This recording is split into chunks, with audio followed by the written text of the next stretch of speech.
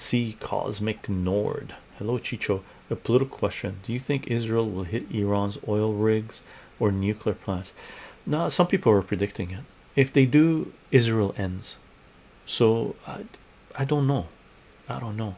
So do all the military bases, US military bases in the Middle East, and basically oil goes to $300 a barrel and the global economy shuts down. China steps in, Russia steps in. So is Israel lunatic enough, or I should say the Western world lunatic enough to do this? Because Israel can't do it.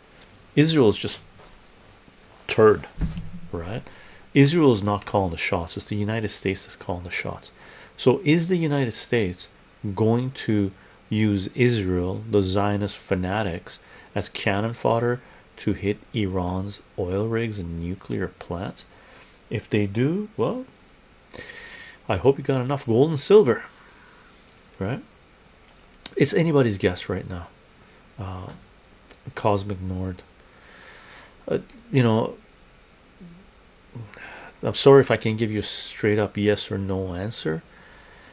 If they were sane, they wouldn't, but they're not sane. They're committing genocide, so they might, because again, Israel wants the Levant.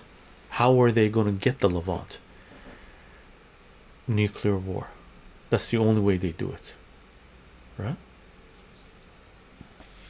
Are we going to allow them? Are we going to wage nuclear war for cultists, Zionists, born again Christian red rats, and neocon warmongers? Is that what Western society has turned into? We're going to allow them to do this? Well, we deserve what we get then.